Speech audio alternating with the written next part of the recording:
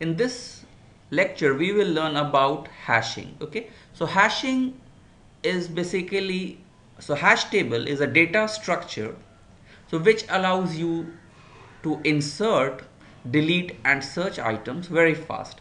In fact, very fast means it can search in O of one time an element for you. Okay, so we have seen till now linked list. Okay, linked list can search for you in O of n time. You have binary search tree. Okay, so binary search tree can search for you in O of log of n time, but this one can search for you in O of 1 time. So now you will say, how is that so fast? Okay, so we will see with one example. And the basic concept in hashing is a hash function. Okay, so a hash function takes an input x and it calculates some value. So hash function is nothing but a simple function, okay, where by which it is decided that, okay, if you have a key, to which cell it is hashed. So this is an example of hash function. So this is a data structure hash table. Okay, and let's say we have a very simple hash function x mod of 10. Okay, so this is our simple hash function.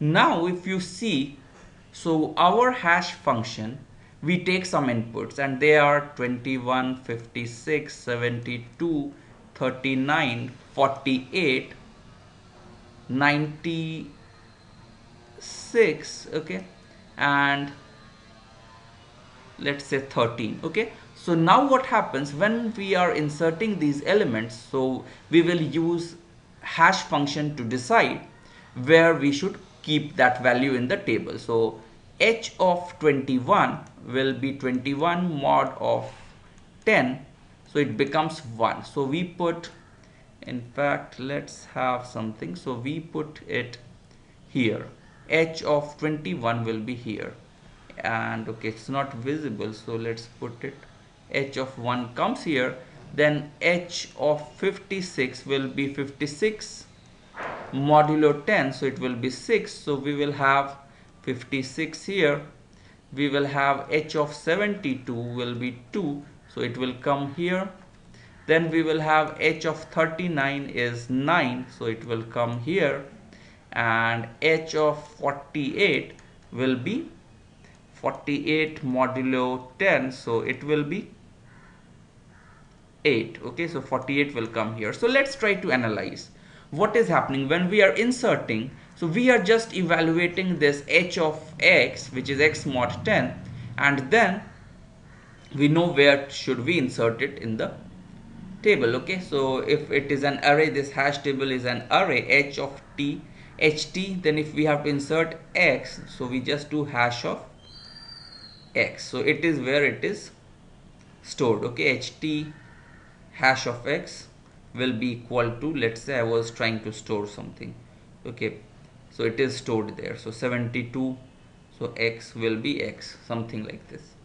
So now let me see if I have written correctly. Okay, so this is the place where we will store, 72 will be stored in ht of 2. Okay, so this is fine. Yeah, so now the thing is, this is so beautiful. Now if I have to search, let's say 72, so I will just do, okay, where is h of 72, I will find, which is 72 percentage 10, so it's 2. I will know that, okay, it will be in the cell number 2 of this array. Okay, so this is so far so good. Okay, but when we see our next input, which is 96, so let's see what happens to 96 modulo 10. Okay, so this is again 6. So now we already have one element here. This means I'm putting 96, so what should happen?